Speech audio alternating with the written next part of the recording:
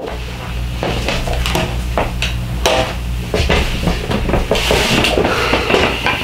right, one of the biggest questions I get is what camera should I get, and what lens should I get, what the next lens should I get. And I want to do a video to see what really matters, the lens or the camera body.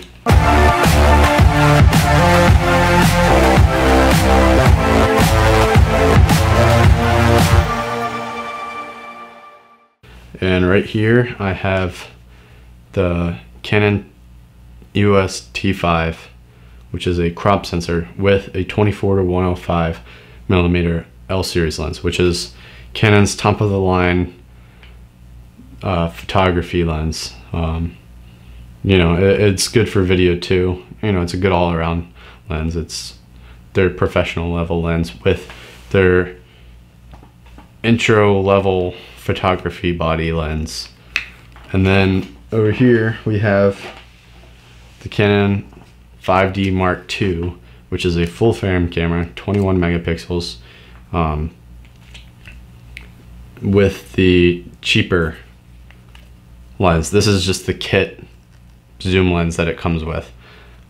Nothing fancy about it. And I'm gonna set both the settings the same, both 1080p, 24 frames per second, and you know, match the picture styles and see if we see any difference between the good lens on the bad body and the bad lens on the good body. So here's the video. You decide for yourself.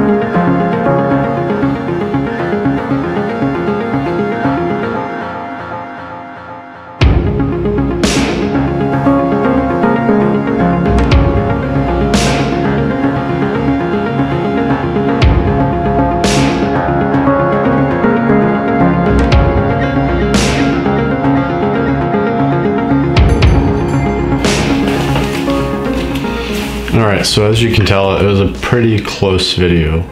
They looked pretty darn similar, except for when you zoomed in, you're able to tell that the expensive body with the cheap lens had a lot more chromatic aberrations, which is where right around the edges of small details, you get this like purplish blue red glowing, and you don't really want to see that. I mean, especially when you blow it up on a big screen, you'll see that. So, but for YouTube videos, I mean, you're not gonna see that. So if you get a cheap body and invest in the lens, especially if you're shooting YouTube videos, going with the cheaper body and investing in the lens. So later down the road, when you see a more expensive body that you want to buy, you already have a nice lens to go with it, and it's just cheaper that way, more frugal that way. So I would like to know what camera setup you have currently, and if this video helped you, leave a like, comment, and don't forget to subscribe. Thanks for watching.